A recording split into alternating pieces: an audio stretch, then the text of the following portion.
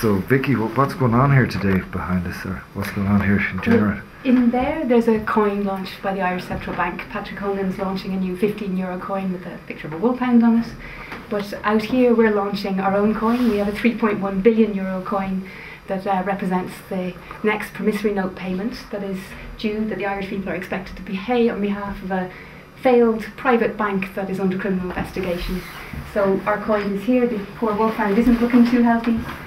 €3.1 billion also is very close to the 3.5 that was taken out of the public budget in order to support this kind of initiative.